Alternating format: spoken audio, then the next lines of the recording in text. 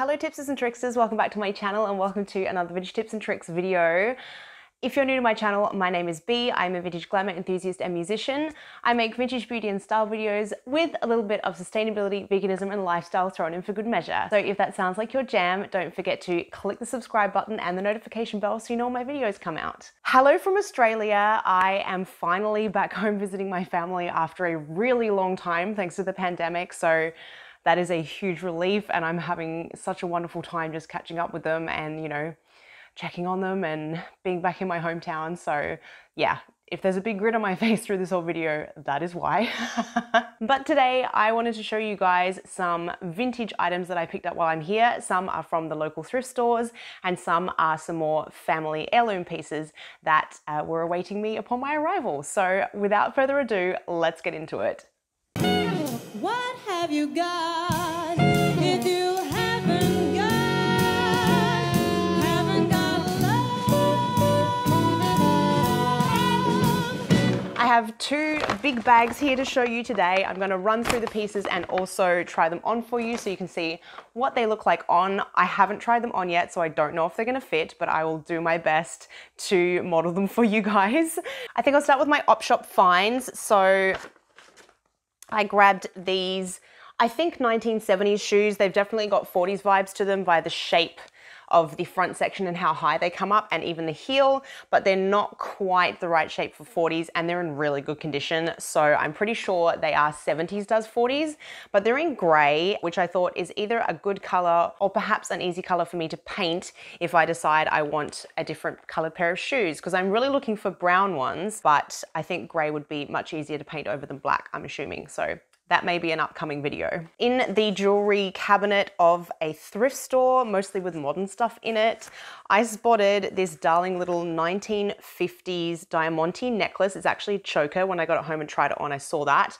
But I just thought it was quite unusual because it's got yellow stones in it. Most of the ones I've seen here in Oz and that I have in my collection are just plain diamante stones in like a clear or sort of more sort of white tint, but I just thought the yellow was really lovely and it just immediately stood out to me as a true 50s piece. So I was really, really excited to nab this, and I think it was all of $8 Australian. I certainly wasn't planning on buying anything like the next piece because it's a bit difficult to transport and it makes my luggage heavy, but I couldn't pass up this little gem that I saw in the cabinet at the first place that I went to. So hopeless. But it is a soapstone set, like a vanity set. It's absolutely beautiful in this mixed sort of pale salmony pink and white soapstone with a little white or bone colored carvings on it. And it has a matching little pot as well. I think it's probably a powder pot, but it didn't have a puff or anything with it. It's still got its price sticker on it. Gently take that off. Yes, here is the little matching pot, absolutely beautiful. And again, with a little lid, as you can see, I'd say it was probably a powder pot, maybe jewelry or something, but it is quite large. So I imagine probably a powder pot with a puff at some point in it, but just really pretty. It does need a little bit of cleaning up. You can see there's a bit of dirt and dust in the carving, but it was one of those pieces that there was no way I was going to leave it behind because I knew I probably wasn't ever going to see something like this again, at least in Australia and the UK. This is not a true vintage piece, but is very similar to some true vintage bags that I have been jeweling over for years. My mum picked this up and showed it to me and I immediately was like, I'm gonna have to get that.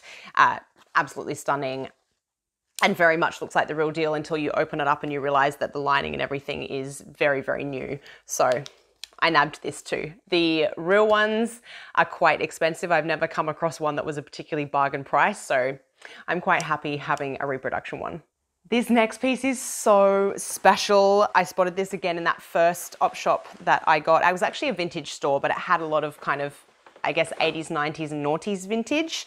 But my mum actually got this off the rack and it is a 1950s wedding dress. I wondered if by the neckline, if it wasn't early 60s, but I would say by the fastenings and the age of the lace and the lace flowers that it is indeed a 1950s one. I'd probably say early 50s. It does have a metal zip in the side with hooks and eyes all down there. And these flowers and the lace and everything seem much earlier than the 1960s. So it's really pretty. I will try and fit into this one, but it's absolutely stunning.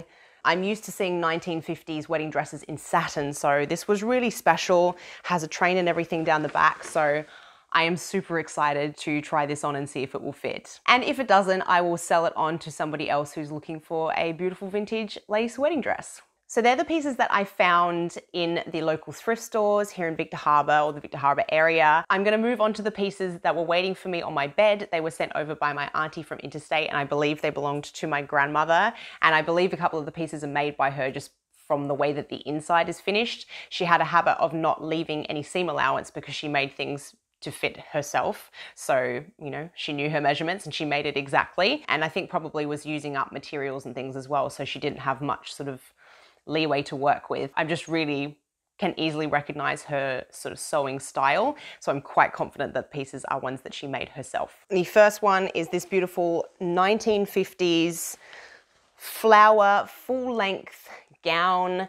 It's got this beautiful big collar on it with the big lapels, a little nipped in waist, and it's quite narrow through the hips, and then slowly goes out into a long, not full skirt, like it's actually quite, I mean, it's still, it's not like a pencil skirt, but it is kind of like a cross between a 40s and a 50s silhouette. So I would say early 50s on this one, despite at first when I was pulling it out, I thought maybe it was a 60s dress, but once again, I think it's early 50s. Also based on the other items that my grandma made at the time. She did sort of do a lot of her own style of things, where you could sort of tell the era by, you know, the finishings that she used and stuff, but she kind of sometimes put elements together that you wouldn't necessarily expect from certain decades, because she was very creative and quite a great seamstress, and so she put her own flair on things. This is the other piece that I believe that she made. It is a gorgeous 1950s evening dress in this amazing satin. I'm not great with the names of particular materials, so I'm sure someone can tell me exactly what type of material this is, but it is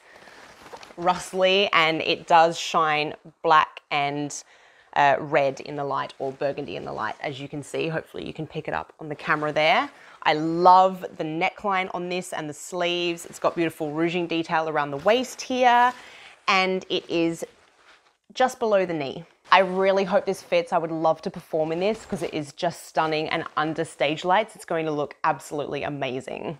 I don't believe my grandma made this last piece just because of the finishings inside. I think it's probably shop bought, and it does have just a little tag that has a W on it. It has no sizing or label to speak of, but it does have a little teeny weeny tag with a W, and it has things like the brass strap fasteners. The finishings on the inside are all extremely polished, and it has plenty of seam allowance and hem, which is not something that my grandma tended to do. So I'm pretty sure this is a shop bought piece, but it again is absolutely stunning. It's another one in that silk that shimmers in two different colors. I could be wrong that it's silk, but you know, feel free to correct me down below if you are a seamstress or you know more about vintage fabrics than me.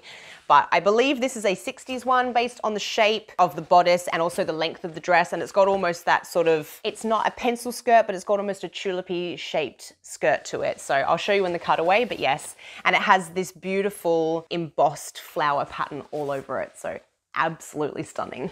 So guys, that is the video. I hope you liked it. If you did, don't forget to give it a thumbs up, subscribe, and comment down below. Let me know what you thought of the video and any suggestions for future videos. You can always join my Patreon. I put lots of extra content out over there, as well as the curated vintage finds perk.